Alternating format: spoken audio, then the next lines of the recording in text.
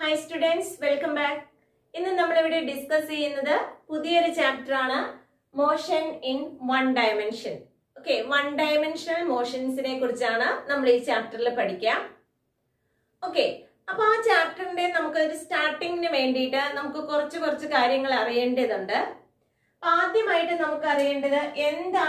rest. Okay, rest rest in the parayumbo, an object is said to be at rest. Or object rest if its position does not changes with its surroundings. Surroundings in position change and with respect to time. Time in position change. Now we dotted board. This board is in position position.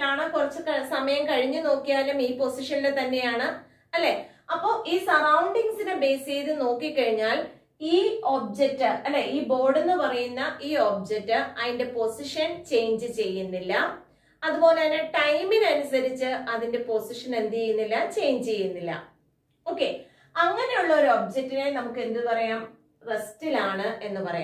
Okay. Object rest if its position does not changes with the surroundings and time. Okay, surroundings time change. Okay, analo. Second point motion. Okay, rest motion motion an object is said to be in motion or object motion if its position and if its position changes with the surroundings and with respect to time. Time in surroundings in this object in the position object is in motion. Okay, rest and motion and okay. Point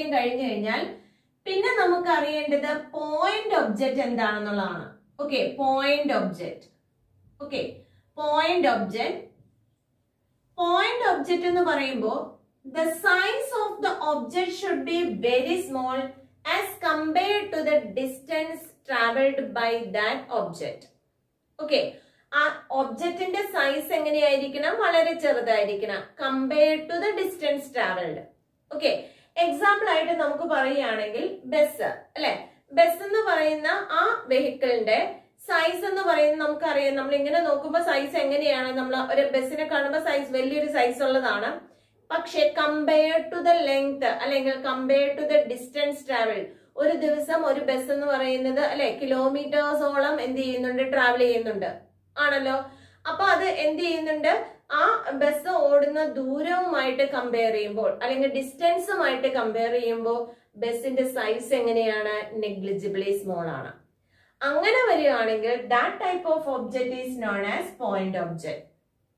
Okay, point object size of the object is very small compared to the distance travelled by that object. Okay, then that object is said to be point object. Clear analo? Okay. Point object motion rest motion chapter motion in one dimension motion explain motion three types of motion divide. Okay. The first one dimensional motion. One dimensional motion 1D. Okay, 1D. One dimensional motion. Okay. One dimensional motion the particle which is traveling along one direction. One direction travel direction if it is in it can be in x-axis. X-axis or in y-axis. Y-axis z-axis. Okay. At a time one coordinate x-axis pass y-axis move z-axis move. Okay. അപ്പോ one dimensional motion എന്ന് പറയുന്നതാണ് an object is said to be in one dimension if it moves along one coordinate. ഒരു കോർഡിനേറ്റിലൂടെയാണ് travel ചെയ്യാവുള്ളൂ. And it is in a straight line. അത് എങ്ങനെയായിരിക്കണം? ഒരു കോർഡിനേറ്റിലൂടെ move ചെയ്യുമ്പോൾ അത് straight ലൈനിൽ മൂവ് ചെയ്യണം. ഓക്കെ, അങ്ങനെയുള്ളതിനെ നമ്മൾ എന്തെന്ന് പറയും? വൺ ഡയമെൻഷണൽ മോഷൻ എന്ന് പറയും. അപ്പൊ വൺ ഡയമെൻഷണൽ മോഷനെ എക്സ്പ്ലെയിൻ ചെയ്യാൻ നമുക്ക് എക്സ് കോർഡിനേറ്റിലൂടെ മൂവ് ചെയ്യണമെങ്കിൽ നമുക്ക് എക്സ് ആക്സിസ് യൂസ് ചെയ്യാം. വൈ കോർഡിനേറ്റിലൂടെ ആണെങ്കിൽ അല്ലെ വൈ ആക്സിസിലൂടെ ആണെങ്കിൽ വൈ കോർഡിനേറ്റ് യൂസ് ചെയ്യാം. ഇസഡ് ആക്സിസിലൂടെ ആണെങ്കിൽ നമുക്ക് എന്ത് ചെയ്യാം? ഇസഡ് ആക്സിസ് യൂസ് ചെയ്യാം. അപ്പൊ X or Y or Z axis is needed to explain the motion. Okay, only അല്ലെ ഒരെണ്ണമാണ് അറ്റ് എ ടൈം ആവശ്യമുള്ളൂ. അങ്ങനെയുള്ള ഇതിനെ നമ്മൾ എന്തെന്ന് പറയും? വൺ ഡയമെൻഷണൽ മോഷൻ എന്ന് പറയും. വൺ ഡയമെൻഷണൽ മോഷൻ എപ്പോഴും എങ്ങനെയായിരിക്കണം? സ്ട്രെയിറ്റ് ആയിട്ടുള്ള മോഷൻസ് ആയിരിക്കണം. ഇനി എക്സാമ്പിൾ ആയിട്ട് നമ്മൾ പറയുകയാണെങ്കിൽ അല്ലെ, example for one dimensional motion പറയുമ്പോൾ എപ്പോഴും നമ്മൾ പറയുന്നത് എങ്ങനെ വരണം? A bus moving along A road എന്ന് പറഞ്ഞാൽ അത് വൺ ഡയമെൻഷൻ അല്ല. Okay, A bus moving along A straight road എന്ന് പറഞ്ഞാൽ എന്തുവരും? വൺ ഡയമെൻഷൻ ആണ്. Okay, train moving along A track എന്ന് പറയുമ്പോൾ ട്രാക്കിന് വളവും തിരിവും ഒക്കെ ഉണ്ട് അല്ലെ.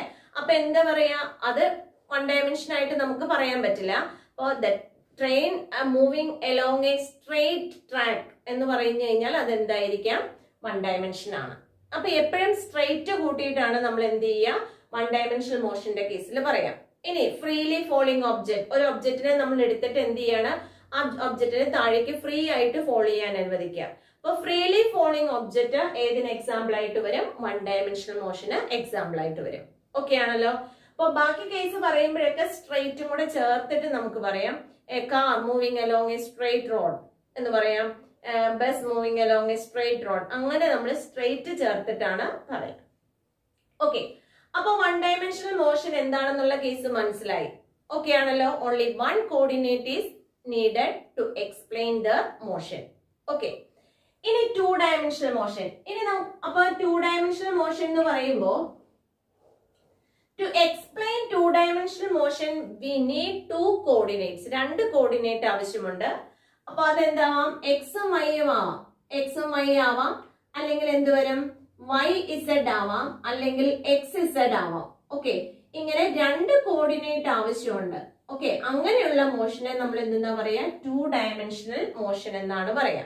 ഓക്കെ, അപ്പൊ to explain two dimensional motion we need two coordinates. That coordinates എങ്ങനെയാവാം? X Y or Y Z or X Z എന്ന് പറയാം. ഇനി ഇങ്ങനെയുള്ള മോഷൻ എന്ന് പറയുമ്പോൾ മോഷൻ എലോങ് എ പ്ലെയിൻ, ഒരു തലത്തിലൂടെ ആയിരിക്കും, ഒരു പ്ലെയിനിലൂടെ ആയിരിക്കും അത് എന്ത് ചെയ്യുക? മൂവ് ചെയ്യാം. ഇപ്പൊ നമുക്ക് പറയാം an ant moving along the plane of the board. അല്ലെ, ഒരു ആന്റ് മൂവ് ചെയ്യാണ്. ആ ആന്റ് മൂവ് ചെയ്യുന്നത് എങ്ങനെയാണ്? along the plane of the board. അല്ലെ, ഇപ്പൊ ഈ ബോർഡിന്റെ കേസ് നമ്മൾ എടുക്കുവാണെങ്കിൽ ഇപ്പോ ഇങ്ങനെയാണ് അതിന്റെ കേസ് അല്ലെ. ബോർഡിന്റെ എൻഡ്സ് എങ്ങനെയാണെങ്കിൽ നമുക്ക് എങ്ങനെ പറയാം? ആൻഡ് മൂവിംഗ് അലോങ് ദ അല്ലെ പ്ലെയിൻ ഓഫ് ദ ബോർഡ്. ഇങ്ങനെയാണ് മൂവ് ചെയ്യണമെങ്കിൽ അത് എന്ത് വേണം?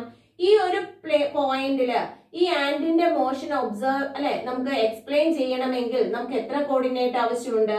എക്സ് കോർഡിനേറ്റും വേണം, വൈ കോർഡിനേറ്റും വേണം. ഓക്കെ, അപ്പൊ നമുക്ക് പറയാം എത്ര കോർഡിനേറ്റ് ആണ്? രണ്ട് കോർഡിനേറ്റ് ആണ് ആവശ്യം. അതുകൊണ്ട് അത് എന്തായിരിക്കും? ടു ഡയമെൻഷണൽ മോഷൻ ആയിരിക്കും. ഓക്കെ ആണല്ലോ. അപ്പൊ എന്താണ് ടു ഡയമെൻഷണൽ മോഷൻ എന്ന് പറഞ്ഞു കഴിഞ്ഞാൽ this type of motion needs to coordinates to explain there motion. And പിന്നെ നമുക്ക് പറയാവുന്ന motion along A plain. Okay, ഇപ്പൊ നമ്മളോട് പറയാണ് the and is moving along one edge of the board എന്ന് പറഞ്ഞു കഴിഞ്ഞാൽ അത് എന്ത് വരും? ഒരു എഡ്ജിൽ കൂടി മൂവ് ചെയ്യണമെങ്കിൽ അത് എന്താണ്? വൺ ഡയമെൻഷൻ ആണ്. ഓക്കെ, അപ്പൊ ഈ എഡ്ജിൽ കൂടെ മൂവ് ചെയ്താലും അത് എന്ത് തന്നെയാണ്? വൺ ഡയമെൻഷൻ ആണ്. പക്ഷെ മൂവ്മെന്റ് എങ്ങനെയാണ്? ഈ ഡയറക്ഷൻ ആണെങ്കിൽ അത് എന്തായിരിക്കും? ടു ഡയമെൻഷണൽ ആണ്. ഓക്കെ, അപ്പൊ the and moving along the plain of the board എന്ന് പറയുമ്പോൾ അത് എന്താണ്? ടു ഡയമെൻഷൻ ആണ്. ഓക്കെ ആണല്ലോ. ഇനി നമുക്ക് അടുത്ത വരുന്നത് ഏതാണ്? Three dimensional motion. അപ്പൊ ത്രീ ഡയമെൻഷണൽ മോഷൻ എന്ന് പറയുമ്പോൾ we need three coordinates to explain the motion. അല്ലെ, ത്രീ കോർഡിനേറ്റും ആവശ്യമായിട്ടുള്ളതാണ് ത്രീ ഡയമെൻഷണൽ മോഷൻ. ഏതൊക്കെയാണ്? X Y Z. എക്സും വൈയും ഇസഡും ആവശ്യമാണെങ്കിൽ that type of motion is known as 3-dimensional motion. Okay, അപ്പോ 3-dimensional മോഷന്റെ case പറഞ്ഞു, motion along the സ്പേസിലൂടെയുള്ള motion ആണ് എന്തെന്ന് പറയാം, 3-dimensional motion എന്ന് പറയാം.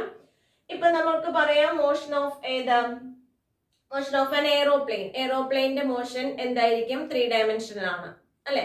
3-dimensional മോഷൻ നമുക്ക് പറയാം. ഒരു ഫിക്സഡ് പ്ലെയിനിലാണെന്ന് പറയാൻ പറ്റില്ല അല്ലെ. അപ്പൊ അതുകൊണ്ട് 3-dimensional മോഷൻ എന്നുള്ള കേസ് നമ്മൾ പറഞ്ഞു. ഓക്കെ, അപ്പൊ 1D 2D 3D ഈ 3 ഡയമെൻഷണൽ മോഷനെ കുറിച്ച് നമുക്കൊന്ന് എക്സ്പ്ലെയിൻ ചെയ്യണം. അതിന്റെ എക്സാമ്പിൾസ് ഒക്കെ നമ്മൾ വരുന്ന വഴിക്ക് അല്ലെ, നിന്നെ അങ്ങോട്ട് പോകുന്തോറും നമ്മൾ എക്സാമ്പിൾസ് പറയുന്നുണ്ട്. അപ്പോൾ 1-dimensional മോഷൻ എന്ന് പറഞ്ഞു കഴിഞ്ഞാൽ motion along a straight line, 2-dimensional motion എന്ന് പറഞ്ഞാൽ motion along a plane. Okay, 3-dimensional motion എന്ന് പറഞ്ഞാൽ മോഷൻ along the space ആണ് എന്തെന്ന് പറയാം 3-dimensional മോഷൻ. ഓക്കെ, ഇനി ഈ 3-dimensional മോഷനിൽ തന്നെ നമ്മൾ പറഞ്ഞു അല്ലെ, സ്പേസിലൂടെയുള്ള മോഷൻ ആണ് എന്ന് പറയുന്ന 3-dimensional മോഷൻ. എല്ലാ സ്പേസിലൂടെയുള്ള മോഷൻസും എന്തല്ല, 3-dimensional മോഷൻ അല്ല. അതിനും ഒരു എക്സാമ്പിൾ നമുക്ക് പറയണം.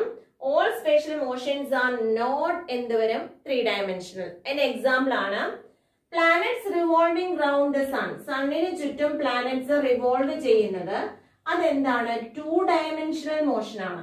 ഓക്കെ, അപ്പൊ എന്താണ്, planets revolving round the sun is an example for the 2-dimensional motion. 2-dimensional motion ആണെന്ന് നമുക്ക് പറയാം. കാരണം എന്ത് ചെയ്യുക, ഒരു ഫിക്സഡ് പാത്തിൽ എന്ത് ചെയ്യാണ്, അത് മൂവ് ചെയ്തുകൊണ്ടേ ഇരിക്കുകയാണ് അല്ലെ.